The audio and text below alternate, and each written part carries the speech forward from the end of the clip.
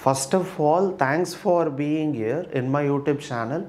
So in this lesson number 4 on the topic dice, so now we are going to solve some of the questions from type number 3, that is more than 2 diagrams.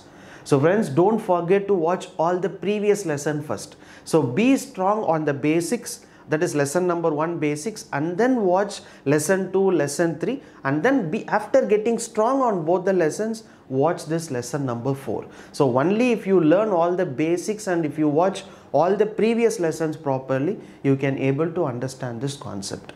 So in the previous lesson, that is in lesson number 3, I have told you 2 important points. So never forget these 2 important points. So the first point is shortcut. How I have told you to apply the shortcut. You have to see where the 2 number is same. So which position the 2 number is same, and then from that number you have to write in a clockwise direction. So after writing in a clockwise direction, you have to check which number is opposite to which number. So this is the shortcut I have told you in the previous lesson. And the second important property is, if there are 2 phase number is common, then what I have told you, then the remaining phase will be opposite to each other.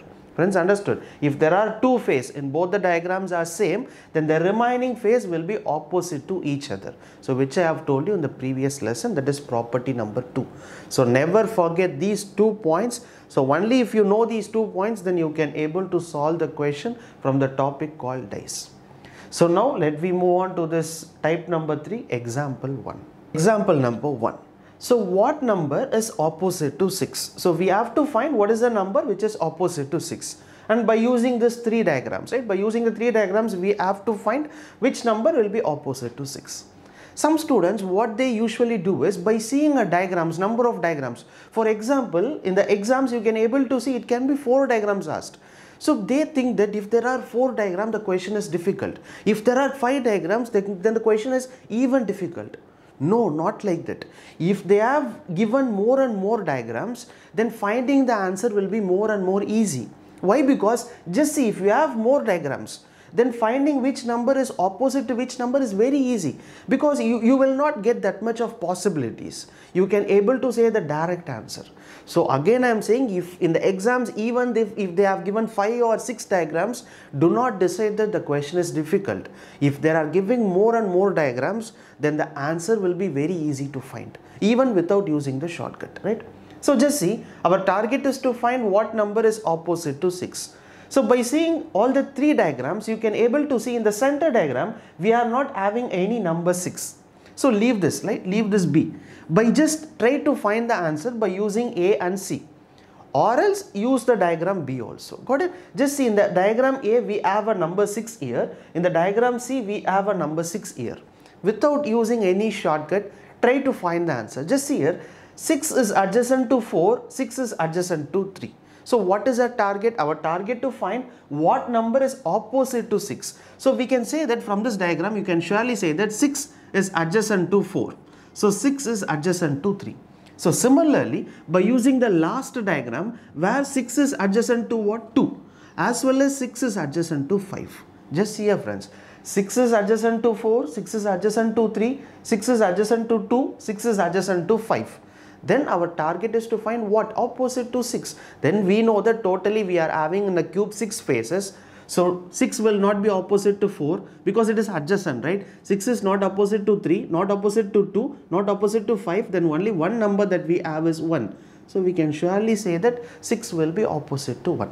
See, without using any shortcuts or without using any property, we can able to say the answer correctly. Got it? So we can say that answer for this question where 6 will be opposite to 1. Or else, if you want to use the shortcut, just see here, starting from number 6, right? Starting from what I have teach you in the previous lesson, how to use the shortcut. So see which number is common. So 6 is common here. From this number, start writing the remaining numbers in a clockwise direction. So from number 6 clockwise direction, the remaining numbers will be 4 and 3.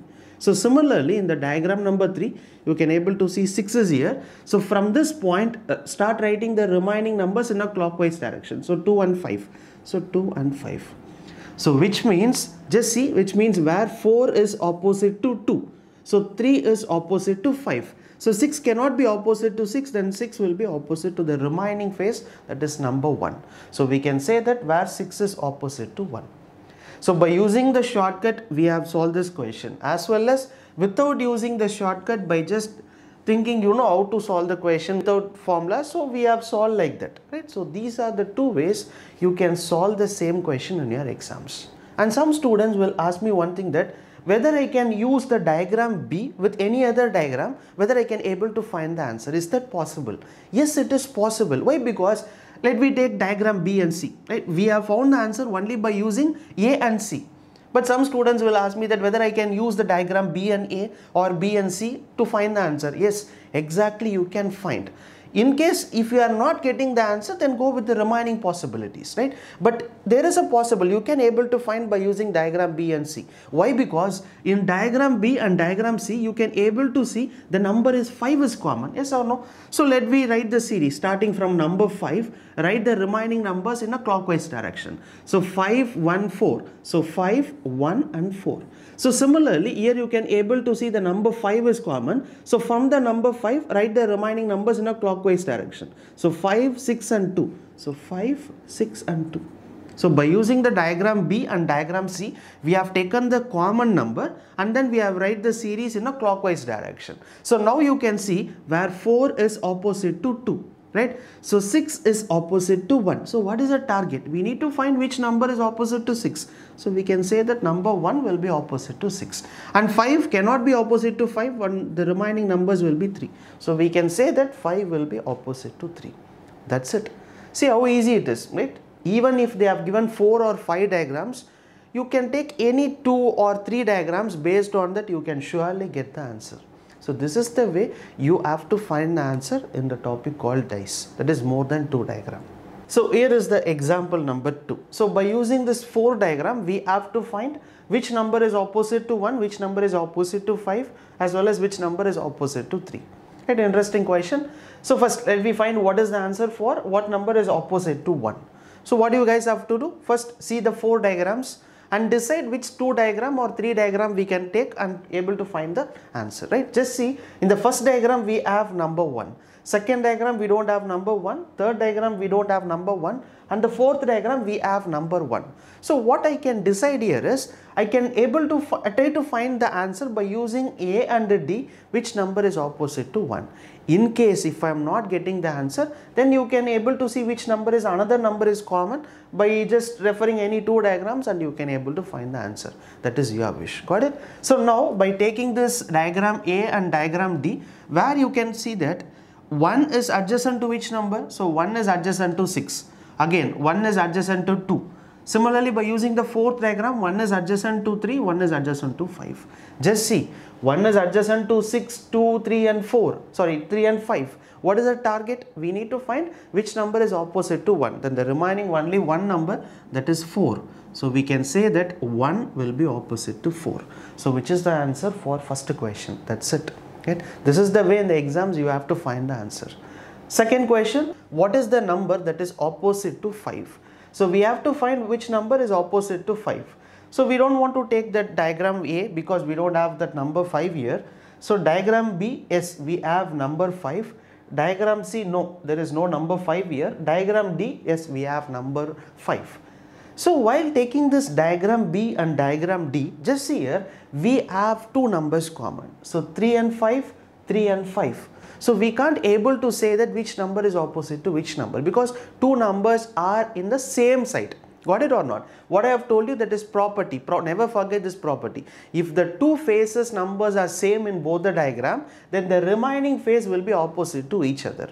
Just see here, while taking diagram B and diagram C, right, first let me take diagram B and C. If I take diagram B and C, where 4 and 3, similarly 4 and 3 both are same. If 2 faces number are same in both the diagram, what is the property I have told you in the previous lesson?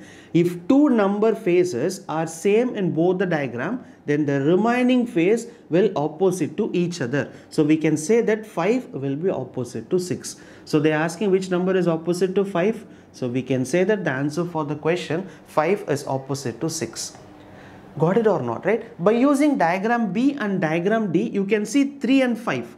So similarly 3 and 5. So it is easy that if 2 adjacent faces are same, then 1 and 4 will be opposite. So 1 will be opposite to 4. Understood or not? So according to the question, what is our target? Our target to find which number is opposite to which number. So we can say that 5 is opposite to 6. So we can say 5 will be opposite to 6 by using that property. So by first question we have used A and D, right? Without using that clockwise direction technique, by using that diagram B and D, we can surely say that 1 will be opposite to 4 by using a property. Understood or not? So we can say that by using that property we have found the answer for the second question. So what number is opposite to 5? Where 5 will be opposite to 6. Got it? So last question, what number will be opposite to 3? So we need to find which number is opposite to 3. Just see here, we have number 3 here as well as we have number 3 here. So we can go with a clockwise direction. So 3, 4, 6. So 3, 4, 6. So similarly 3, 1, 5. So 3, 1, 5. Just see, 4 is opposite to 1. 5 is opposite to 6. Then what is the remaining number that we have is 2. So we can say that 2 will be opposite to 3. That's it. So this is the way in the exams you have to solve the question.